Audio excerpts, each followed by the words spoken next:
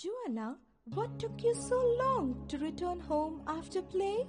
And what's in your hand? Asked the worried mama. I was speaking to an uncle and he offered me this candy. Oh, Joanna, you should never speak to strangers. That's very bad. Let me tell you a story of this little girl, Red Riding Hood, and what happened to her. Little Red Riding Hood. Little Red Riding Hood lived in a hut with her mother near the forest. She always wore a red hood which her grandma had gifted. One day, she was on her way to visit her grandmother. Her mother warned her not to speak to strangers on the way. All along the way, she was singing and enjoying with the rabbits and butterflies. There she met a wolf.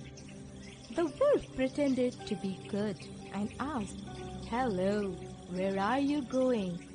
In spite of her mom's warning, Little Red Riding Hood spoke to the sly wolf. "I'm going to see my grandma. She lives behind that hill." The wolf thought of a wicked plan. He ran fast to the old grandma's house. He knocked at the door, and when the grandma opened, he pounced on her and gobbled her. He then went and lay down on the grandma's bed. After some time, Little Red Riding Hood reached the house. She saw the wolf on her grandma's bed and wondered, "Grandma, what big eyes you have!" And the wolf replied, "So that I can see you better." "Grandma, what big ears you have!" "So that I can hear you better," said the wolf. "Grandma, what big nose you have!"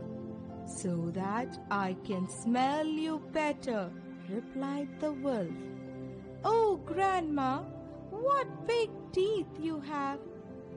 "So that I can eat you better, ha ha!" replied the wicked wolf. "Help me!" cried Little Red Riding Hood. Nearby, a woodcutter was in the forest and heard the scream.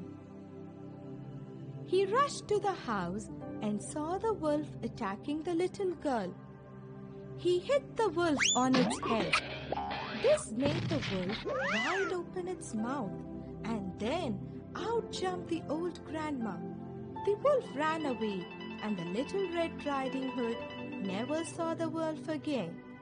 So, Joanna, this is the story of Little Red Riding Hood. What did you learn from the story? Yes, Mama, now I knew we should not talk to the strangers.